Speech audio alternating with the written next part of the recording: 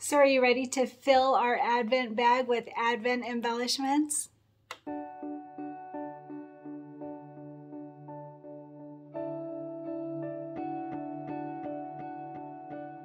Hey everyone, Cristin Som here, and now that we have our Advent bag, we are ready to make the Advent items. So there's a lot of them, but my goal is to get them all in 4 hoopings if we can. That's my goal, we'll see. So there are 11 Advent little embellishments. There are 3 lace ornaments that are also Advent items, but I'm going to do them separately. And then there's these, the hooks type of thing that we're going to put on each ornament. So my goal, like I said, is 4 hoopings. We'll see.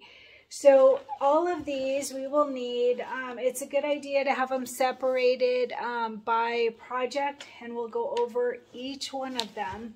You are going to want wash away stabilizer for sure. All right, this is what we will use in our hoop. So it's not that water soluble stabilizer, that's a different item, that's a topping. This is the wash away stabilizer, and it's thicker and it works for in the hoop. All right, it's here, this is what it looks like. And it works great for items that you want to see the front and the back. And then we also will use some medium tearaway. I only have the big one of this, but that will still work. But medium weight tearaway we'll do on one of the items.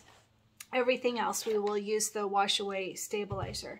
All right, so like I said, my goal is to get it all in 4 hoopings. I'm not totally sure that I can do that, but I will bring you over to the computer and show you what we can merge together and how to make everything fit, depending on your hoop size, of course.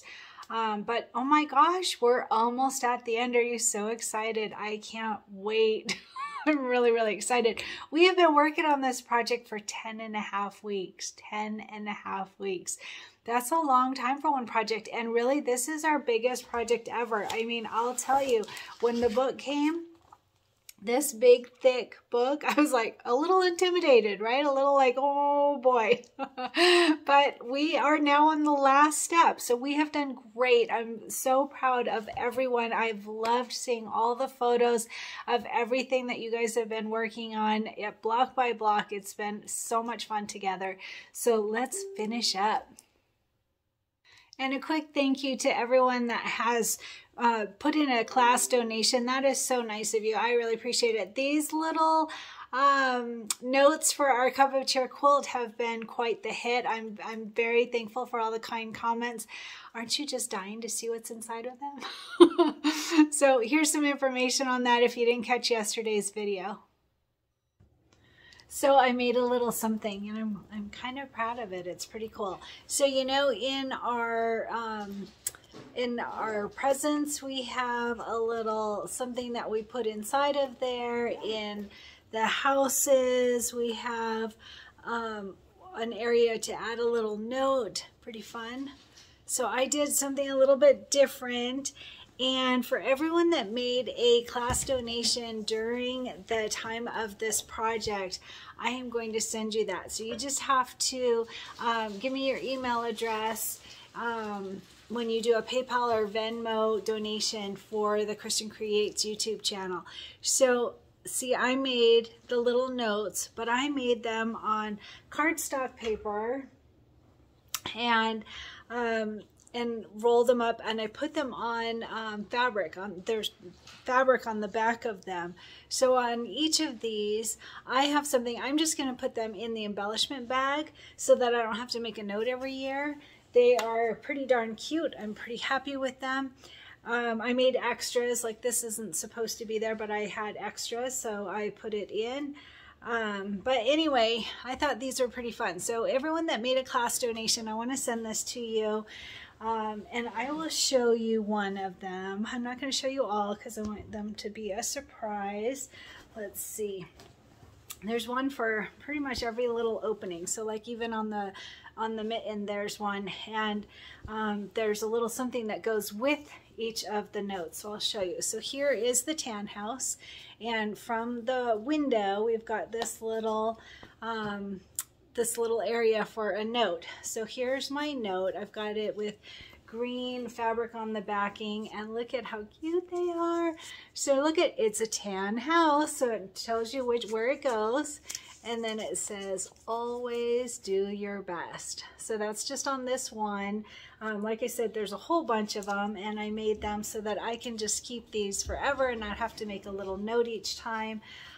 You can print them out and just put them in. You could print them out each year if you wanted to, or you can back them with fabric like I did, just because I thought that was a really cute idea. So I did it on a few different fabrics so that I have some variation on them. So here where we can tie a candy cane or a little candy, I made a note for those for anyone that wants to have a little note on there. But anyway, I just thought it was a pretty fun idea, pretty cute.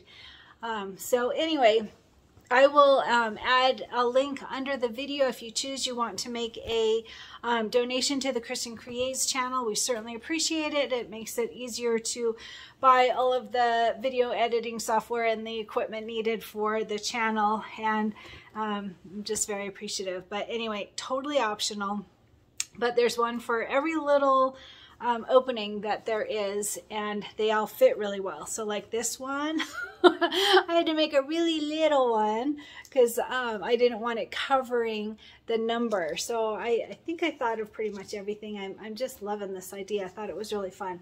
So anyway, just wanted to show you some fun ideas of things that I am doing for my quilt. So now I'm going to get on to the rest of this project. I'm excited. We're pretty much finishing it up. Hopefully there's still more.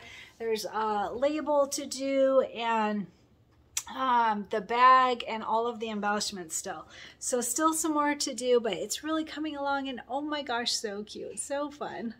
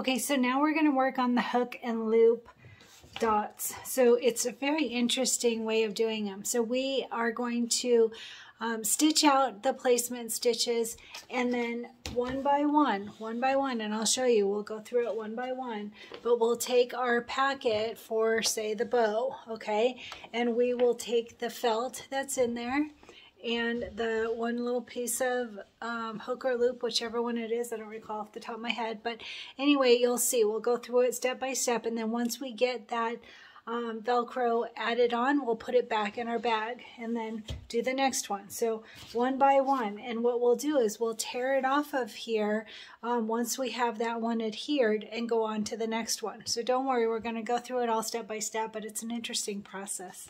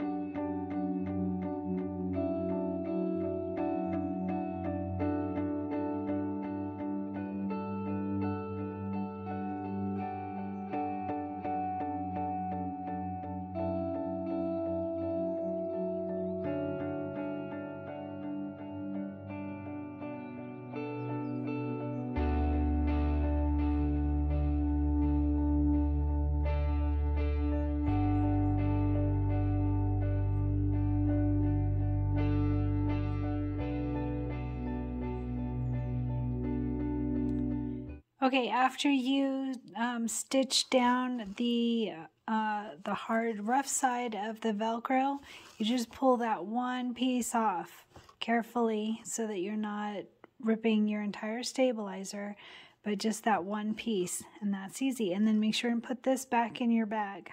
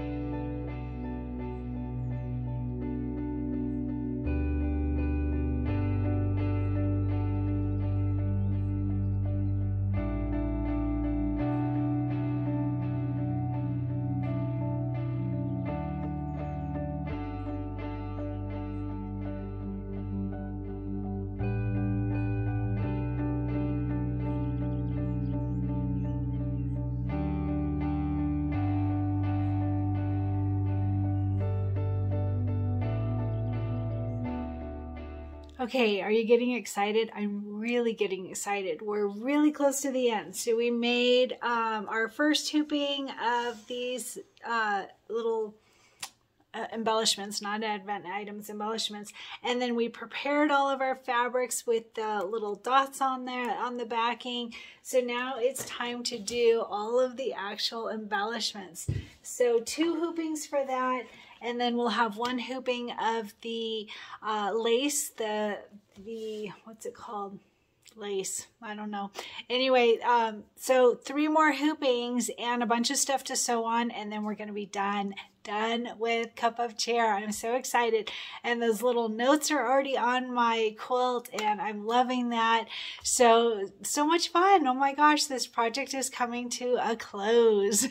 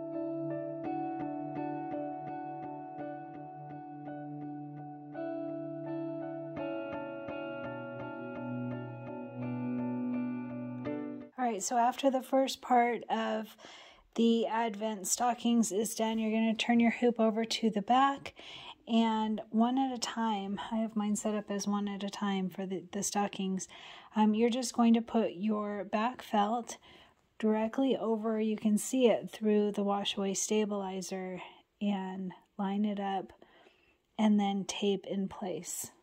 Tape on the corners.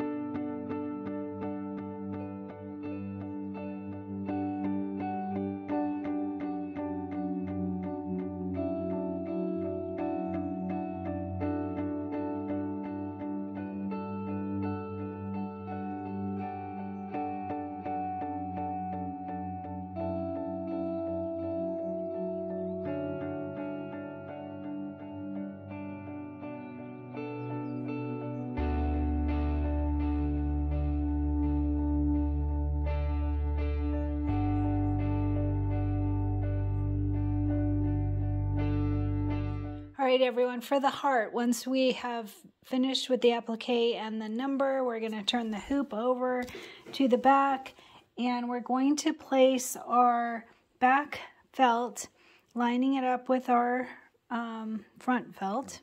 That's easy enough.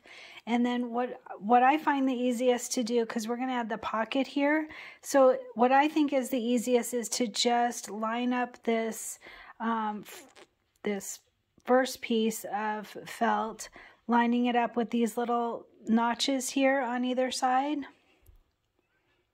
All right, if we just fold this to that spot and then finger press it,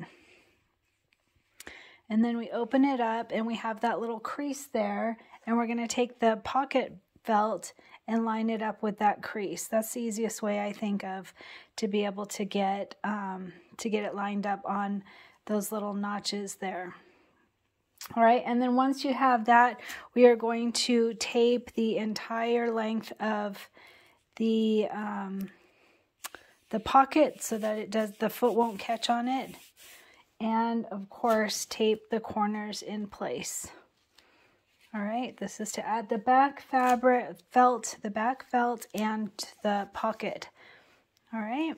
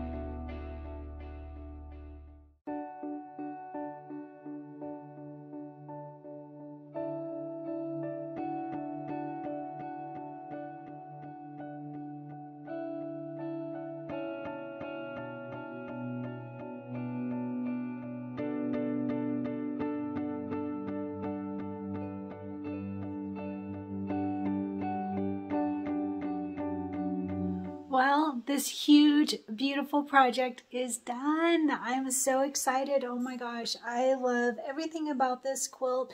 It is so beautifully done. Oh my gosh, I just am so loving it. All the little embellishments, I'll tell you, they take time. Just be prepared. My hands were so sore with all of the cutting, and it makes it really incredible. In fact, a friend came over a few days before I finished it, and she goes, oh my gosh, this is so beautiful. And it was hanging on my wall just because I wanted it out of the way while I worked on the embellishments. And I'm like, it's not even done yet. You haven't even seen. There's so many elements to this. It is just absolutely beautiful. All of the things that they thought of. I can't believe it. So cute. So share a photo as soon as you finish your quilt. I can't wait to see it. So much fun.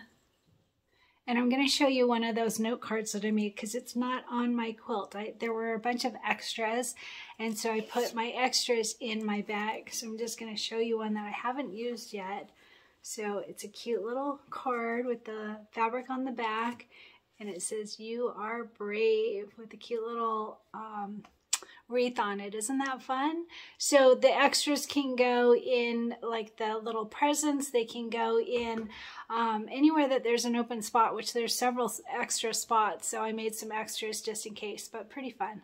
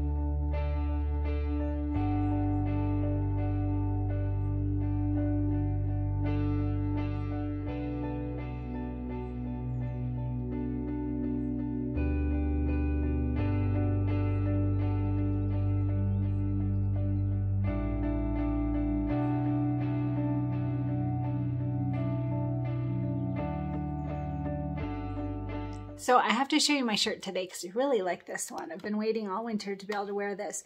So it's a design that somebody in our group sent me a link saying, oh, you got to get this. And I was like, of course I have to. So I bought it. I think it was tattered stitches. I will add a link under the video, but I added some bling to it. And the coolest thing is that we added a little personalization. So using our Embrilliance Essentials, look at how easily you can manipulate the wording to have it go around the wheel. I thought that was so cool. So mine says Cristin Creates, and then the Enjoy the Journey, that was part of the design that already was included with the bike. And like I said, I think it's tattered stitches, but really cute design. So you know me, enjoy the journey, right? I'm big on that. So I got a little emotional when I tried to talk to you about it before, but I just want to say, like, there is just so much to be grateful for, and we are so lucky to be having fun with these projects. And there's so much going on in the world. Like, oh my gosh, I've had 4 friends that their husbands passed away recently, and just devastating, right? Big stuff, big medical stuff. A lot of people have had big medical stuff, even in our own group, just our group. I get messages from people that have gone through what I went through this year. So a lot of big stuff, and so much to learn and to grow and to experience because of these things that we're going through. And so anyway, I'm not going to get too much into it again, but enjoy the journey, right?